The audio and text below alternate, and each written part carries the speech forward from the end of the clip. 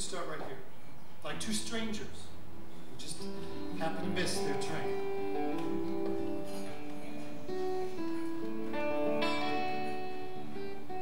He stepped off the train into the hail. His hands were tired and his face was pale. He stopped on down to the cold, cold ground where the hailstones pound, and the only sound was the train rolling down the rail.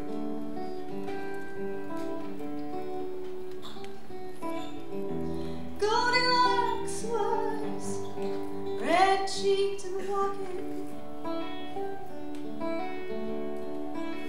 She came fast, smiling, no need for talking. The man unlaced his train-wrecked face, unarmed, misplaced, unknown disgrace. They couldn't keep their eyes from locking. The wind picked up, he got bolder.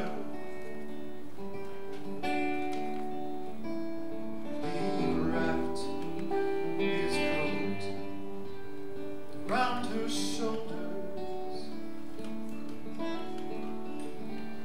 They walked downhill to the old town mill, and they talked until the wind grew still. He got his courage up, and he told her,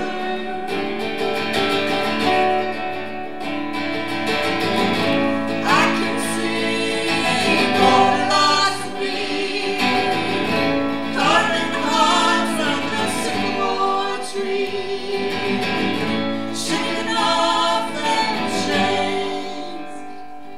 What a dream. They slept through the dark of the morning. The moon